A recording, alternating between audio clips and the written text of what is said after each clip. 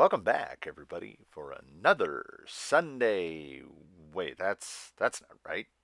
So it's the same, but it's different. It's 2-2-2-Gate Tuesday. And this delayed edition of the 6-Gate is Viewer's Choice, the Big Body Battle. So let's take a quick look at who the viewer-chosen competitors will be for this round. Leading off with the Traxxas TRX-4 Defender that is iron sides. Next up is the smallest big body of the group, the SCX10 Colonel Mustard. Third entrant for the day, started as a gatekeeper, sort of became an enduro. It's the Banana. And closing out this week's field, the Defenderized Element.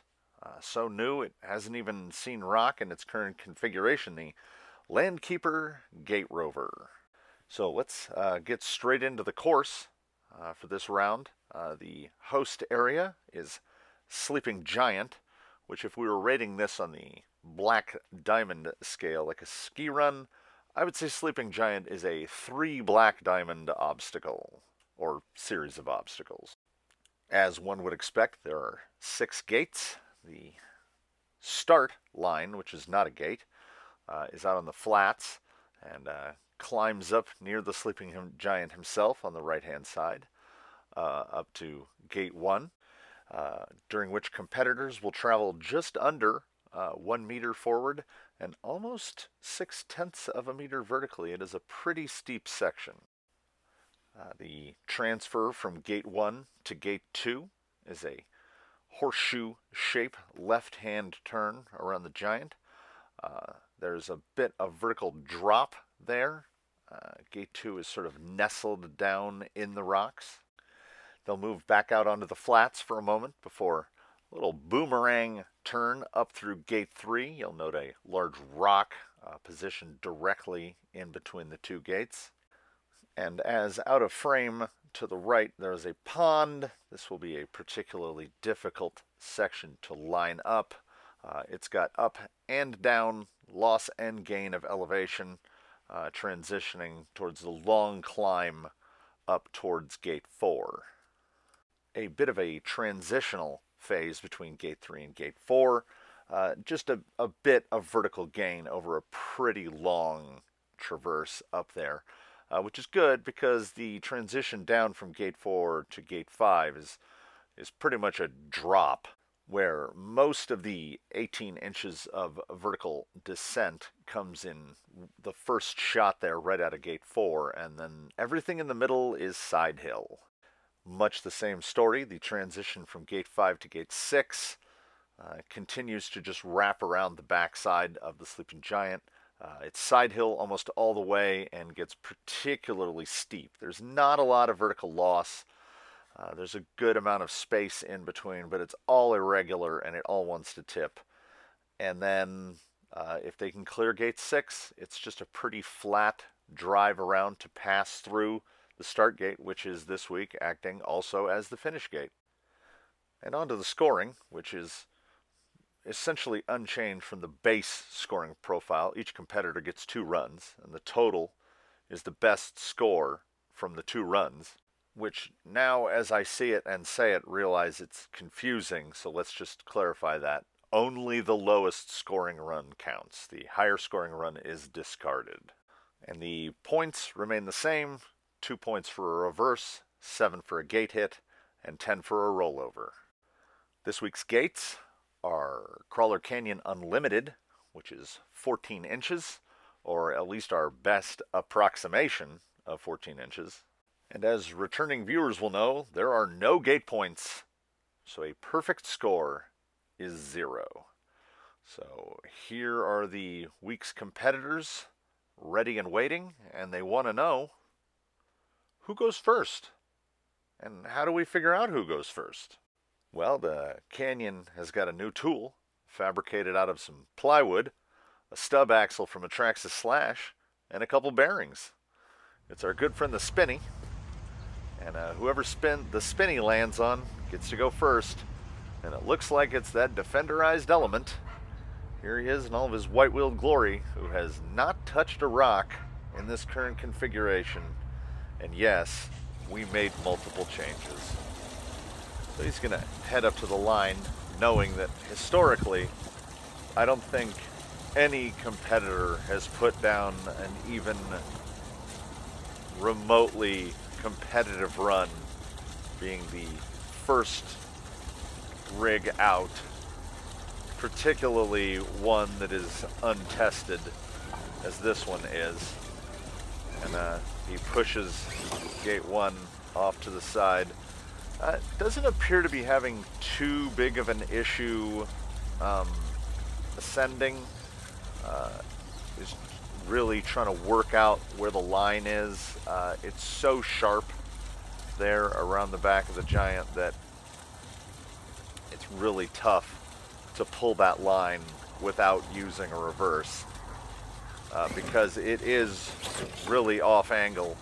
And his recent respringing, trying to save himself from a reverse, but couldn't get enough grip, so had to reverse anyway. So now coming up on gate 3, which I forecast to be somewhat problematic in its placement and kind of the orientation of it. He has flipped another gate, rolls down, but that was an okay roll. Its first run, you know, you're feeling it out. He could have just actually taken that line straight through and saved the reverse, because I think he had cleared the gate before he rolled. Maybe he knows better than I do. But a lot of getting stuck here.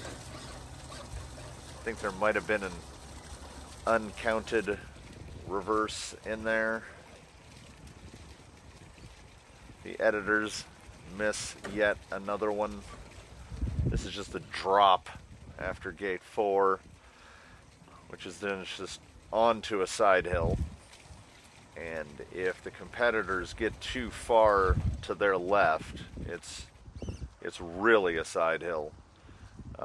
Then this here, the camera again doesn't really capture that angle well enough. Well, you can kind of see it now. He's at about, I don't know, maybe 40 degrees. And now in practice, I don't think it's the foams. I think it's the springs. I think they're either too stiff or there's too much preload dialed in, because it's really trying to push the body over. It felt more stable before the spring change. Managing this pretty well.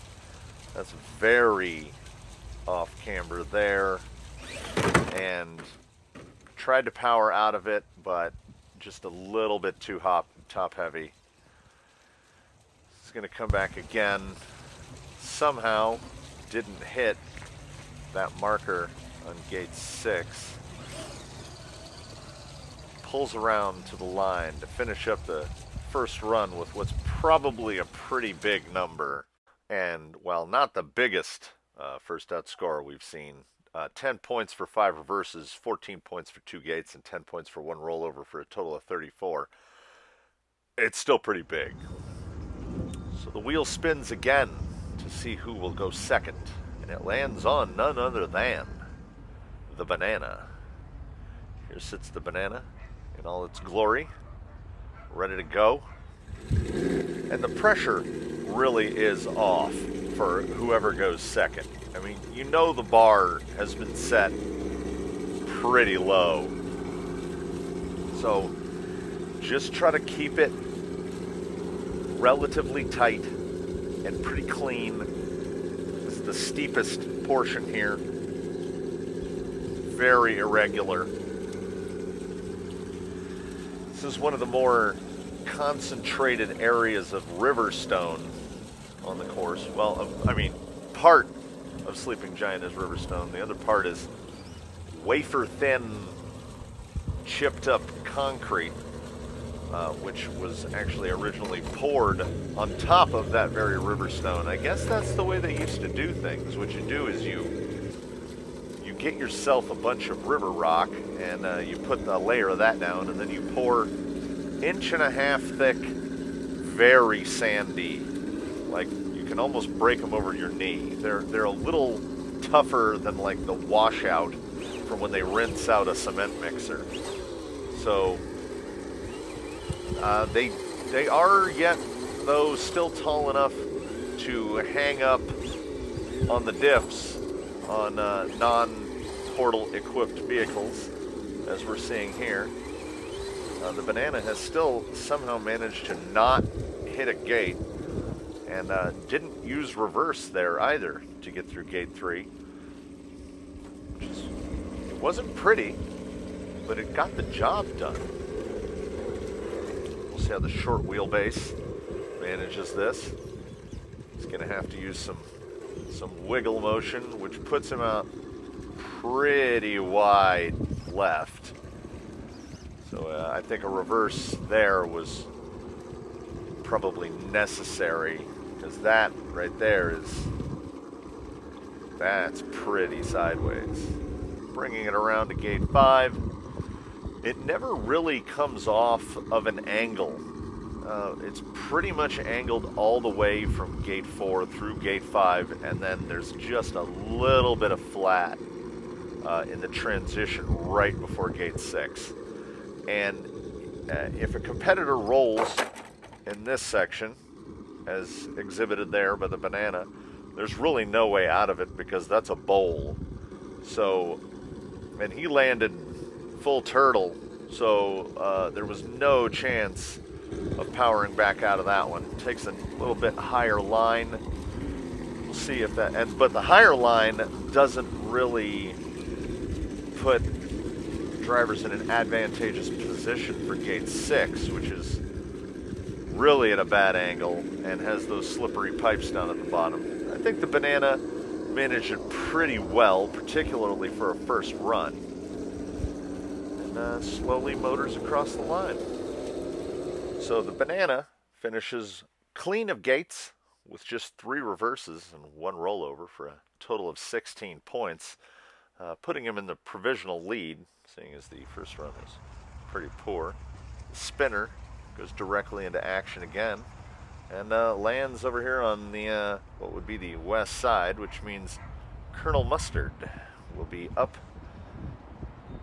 3rd, next to last, and he wastes no time, heading straight to the line. The Colonel, as I think I've mentioned in prior videos, belongs to a friend of the canyon. It isn't one of the, I mean, it lives here, but it's not one of mine. I don't own this one. I did supply the tires. Those are the tires that came on Ironsides when it came as an RTR, Canyon Trails. They had their tread blocks cut, and the foams have been replaced with the 2-stage foams from Pitbull.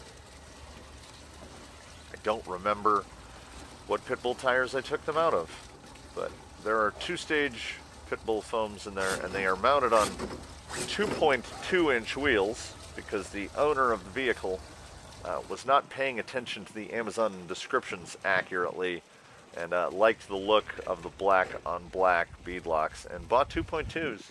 And I said, you can return them. And he said, I'm just going to mount them. That's a thing, right? And I was like, yeah, stretching? Yeah, that's a thing. So it's got 2.2 wheels with 1.9 tires on them. And as you'll see right here, it apparently helps, because you don't get a lot of sidewall roll. So the sidewalls don't roll over.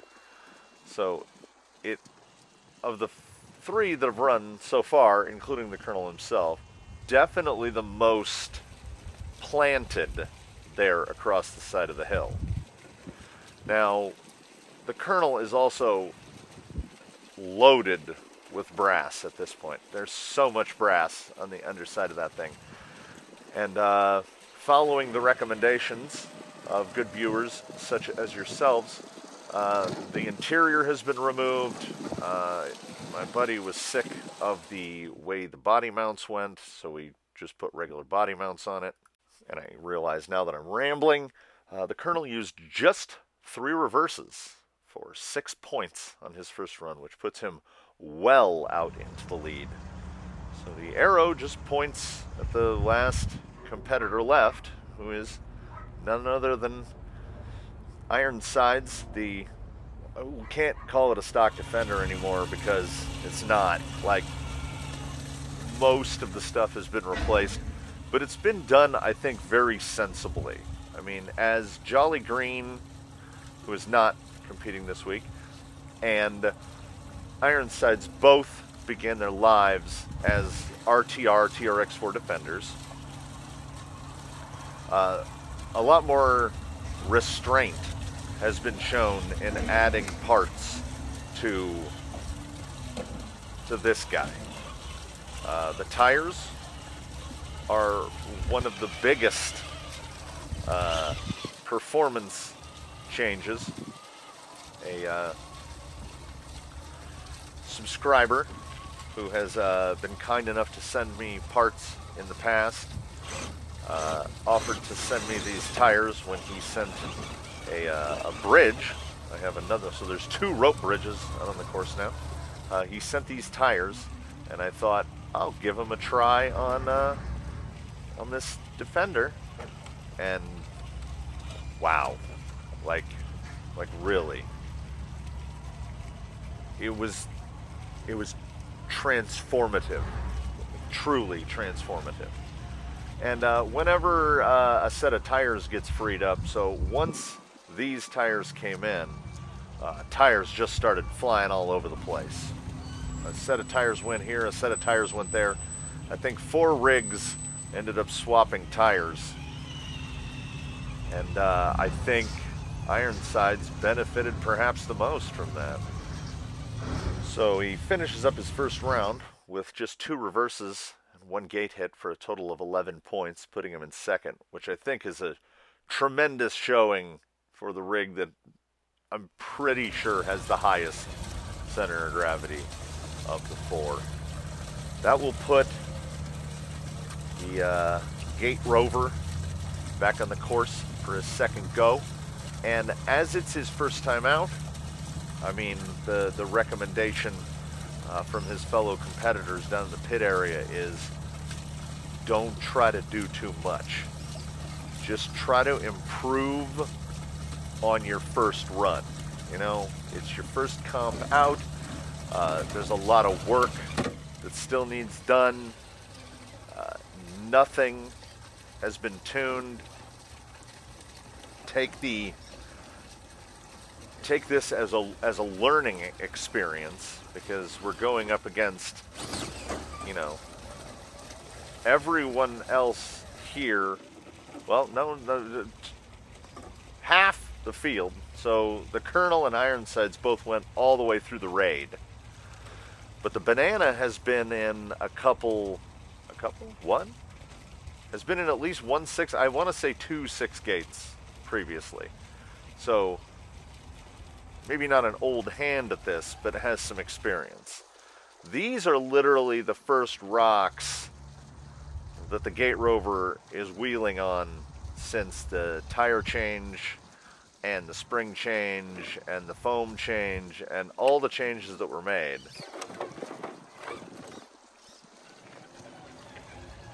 So we're gonna be lenient, let's say. He's most likely out of the money. He's not gonna have a. I don't know if a podium finish is in his future. And on his wheels. But gets a little too aggressive, and once you tuck the back wheels up against that pipe, you're stuck. You got to take a little bit of a run at it. And, you know, these are the things that he'll learn over time. No matter how he scores, he looked good doing it. And the land-keeping Gate Rover finishes out his second run with just 5 reverses for 10 points, which is quite an improvement over his first effort. which would put him in third for the moment, if my memory is serving me correctly. So now the banana knows what he needs to do. Getting hung up a little here. I suppose I should point out. So we've got 2 rigs out based off of element gatekeepers. They both began as gatekeeper kits, the banana and the gate rover. The banana had its wheelbase shortened down to 12.3, so it's kind of more of an enduro. It does not have trailing arms on it. The gate rover retains the trailing arms, but they are both non-portal, straight axle, stealth, gearboxed, elements. Then we've got the axial, which is a thing, all the SCX10 is a thing all to itself. And then we've got a defender with all the defender bits. It's got, the unlockable diffs and the 2-speed and all the stuff. So we ended up with 2 straight axles and 2 portal axles. And I really did notice, just in terms of, if there was a timed component to this week, big advantage to the portals. Because I found the portaled rigs, particularly up that climb from the start line to gate 1, they just did it easier. Both the Ironsides and the Colonel both just fired right up that hill, no problems. And I would have thought that they would both have more issues here in that whole gate 4 to gate 6 area, which is a lot of side hilling, and some of it is pretty irregular. But they both did it really well, unintentionally. But the gate layout, unbeknownst to the planners, seems to have benefited portals, just incidentally.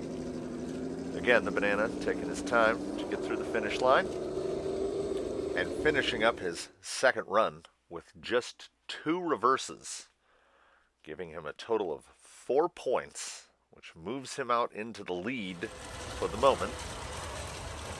The Colonel now up for his second run and knows that, his work is definitely cut out for him, because 2 reverses, particularly with this spot right here, the banana managed to get around it with 1 reverse. So the Colonel knows what needs to be done, and went a little too aggressive at it and already employed a 3rd reverse. So he got a little... We saw this with in the Vanquish versus Tranquish battle. We saw this with Argentum the Phoenix, where it looked like he just got over anxious. And, nerves definitely come into play. The Colonel is definitely in the mix here. Doing really very well. He has only a little bit more wheel time. Realistically, since the last round of mods went on this rig, the wheel time has been minimal. There has not been a lot of testing done to this. It got SSD portal covers, it got weights, it got a bunch of the interior taken out. So his CG moved down quite a lot, and it's noticeable by how it drives, but not a lot of practice time and has not been in a 6-gate yet. So this is his first 6-gate. And, I mean, he knew that he was pretty much out of the points for his second run. So, kind of threw in the towel on that one. Ends run 2. 6 points for 3 reverses and a single rollover for a 16, which is not an improvement over his first effort. That will bring us to the final run from the final competitor of the day. Ironsides coming out on those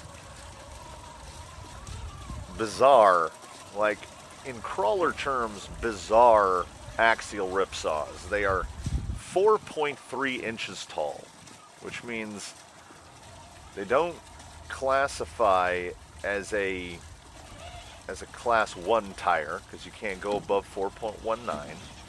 And most folks that are buying a tire that is not a class 1 look for something in that like 120 millimeter, like 4.7, 4 3/4 inch range. Which, like, I mean, you know, if you're going to get a non-class 1, what J Concepts is now calling class 2, almost all those tires are like 4.7 inches. So the ripsaw is really an oddball in there in the middle. But as it turns out, at least on a portaled vehicle, it is as big of a performance change as putting on portal weights for this thing. Look at the side hill angle on that Traxxas TRX-4 Defender. Also, take into consideration the speed, the relative speed at which Ironsides is navigating this course. Like that was downright brisk. Ironsides making something of a clinic out of that run, and crosses the line having used 1 reverse. I think that's our second time we've seen a finisher land on 2 points. So that'll bring up the final scores for the round. The Gate Rover opened up with that non-stellar 34, followed with the Banana at 16 points. Colonel Mustard then dropped his 6, and Ironsides finished the first run with a score of 11. In run 2, the Gate Rover put up a 10, which gives him a final score of 10. We dropped the 34. The Banana came out for the second run and put down a 4, so obviously we're going to keep the 4 and not the 16. The Colonel stumbled on his second run with a 16, so he'll be keeping his run 1 score of a 6. Then Ironsides came out and put on a clinic and ran a 2, giving him a final score of 2. Which I think has only been done once before. So there you have him, right there. No one more surprised than I. Ironsides, the TRX-4 Defender, the winner of today's 6-gate. And after the runs, Ironsides was telling me the secrets to his success, which is number 1, loads of brass. He's got 93-gram portal weights at each corner. And number 2, axial ripsaws. I really cannot express how much they transformed the handling of this rig. Like, it's night and day. And there it is, his first win of anything. And he wins the big body battle. And all the competitors, Ironsides most of all, and I as well, sincerely thank you for watching, and we hope to see you in the next one.